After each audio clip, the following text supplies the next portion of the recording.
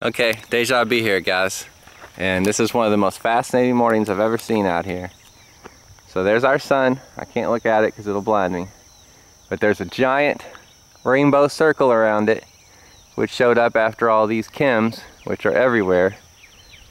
And now look, you have a bright spot there, which would be a reflection, in my opinion, and then a bright spot there, which would be a reflection, in my opinion, which would conclude that the sun is inside the dome. And not only that, the moon is right there.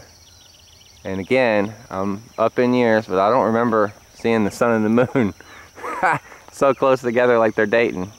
Let alone these circular rainbows, let alone these binary reflection back of the sun, back up on some other surface that's sending back that much beaming.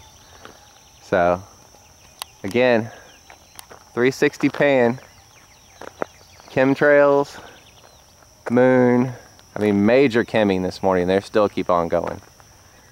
And then there's that reflection there, which is, look how bright that is. I mean, I hope the camera picks it up.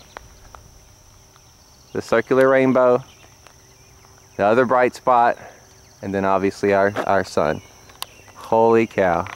Alright, let me know what you think, guys. That's what the comment section's for. Victory over Decepticons.